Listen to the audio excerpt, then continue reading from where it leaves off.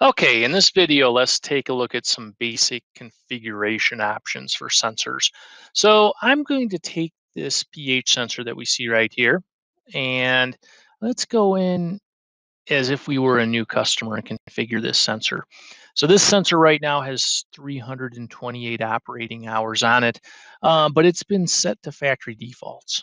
So we can go into settings here and actually make some changes for the sensor.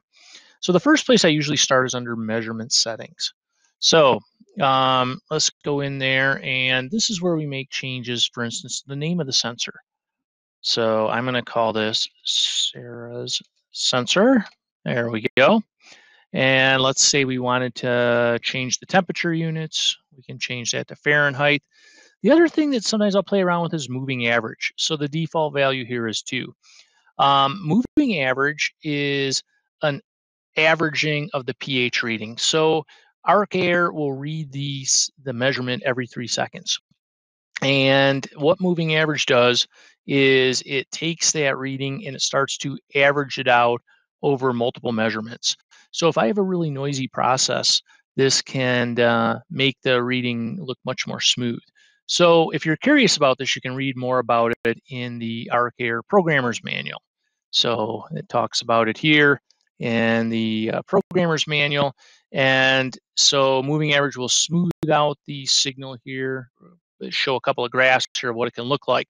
So it does make it a little bit more slow to respond to changes in pH if you have a really quick moving process. But anyways, moving average, you can read about it in the programmer's manual here, and it's a good thing to play around with if you're needing to change things.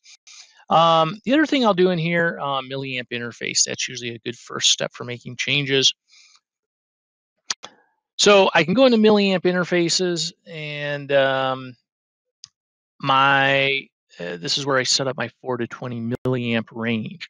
And right now that's set 0 to 14. But let's say we wanted to get a little better resolution or make this range a little closer to the average bioprocess. So I might change this from 6 to 9. And I can click save here. And there we go. And Cirrus sensor up here, I don't know if I clicked save on it. I guess I didn't. So we'll click save there.